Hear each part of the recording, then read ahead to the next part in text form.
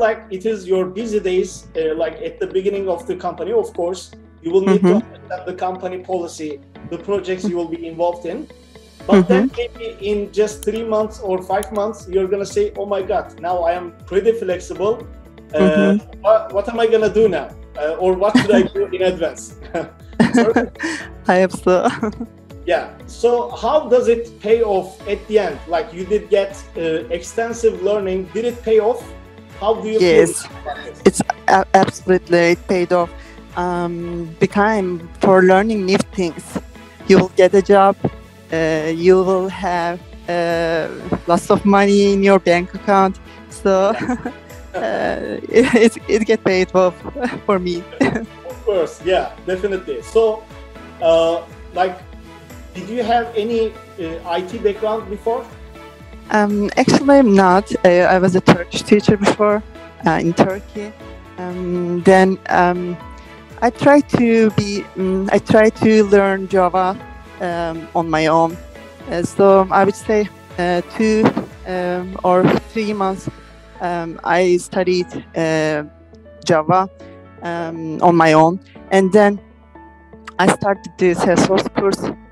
It really helped me learning and knowing Java, because Apex and Java is so similar. So I was comfortable during the Salesforce course. So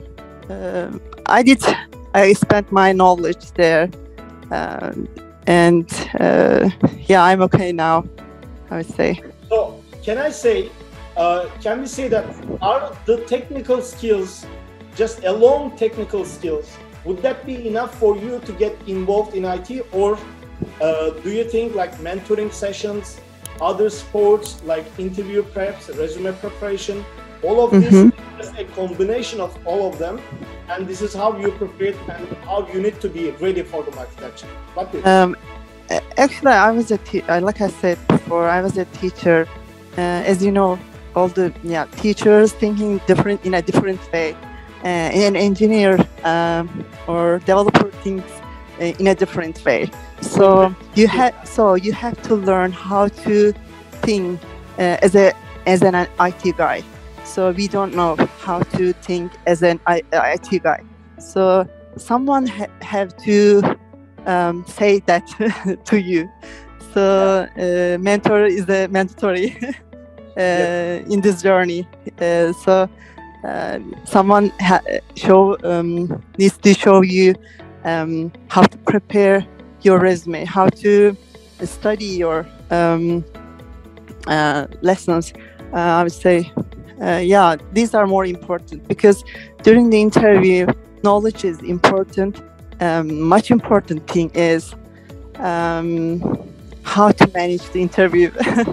Exactly. So, and also know about the environment, like what kind of environment you are working, how you need to reflect your projects.